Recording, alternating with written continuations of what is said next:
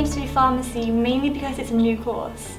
They've had a chance to create a whole new course on the needs of the future pharmacists, so we have to produce the best pharmacists possible.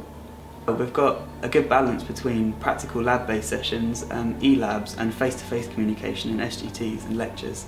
My personal highlight since starting is probably the pharmacy lab we take. We get to make things like solutions, creams, suppositories, all those sorts of things. I think it's really interesting and really fun at the same time.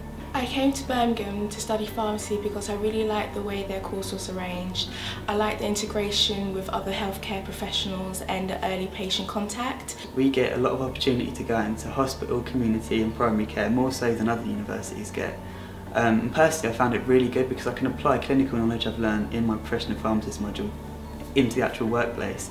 In hospital, for example, we got the opportunity to shadow doctors and pharmacists and also to work side by side with medical students.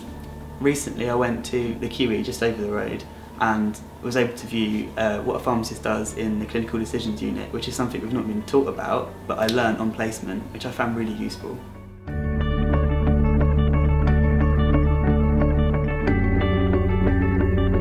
Campus is absolutely beautiful.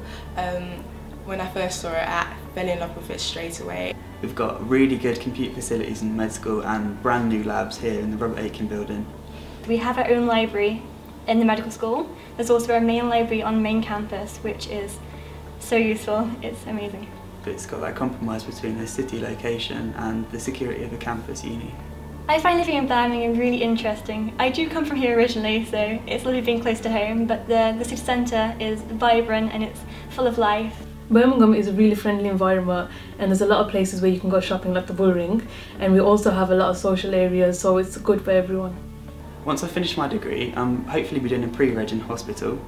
After that I'll go into hospital and after a few years hopefully specialise in cardiology or oncology. I'm hoping by the end of the 4 years I know the direction I want to go in, and throughout my year as a pharmacy student I'll learn about the different pharmacists there are and what their jobs are. Don't be daunted by it all and the prospect of not getting enough experience, because you get plenty on the course in the first year alone and it's actually not as hard as it seems. Pharmacy is a great course and I think anyone who wants to study it should definitely go for it.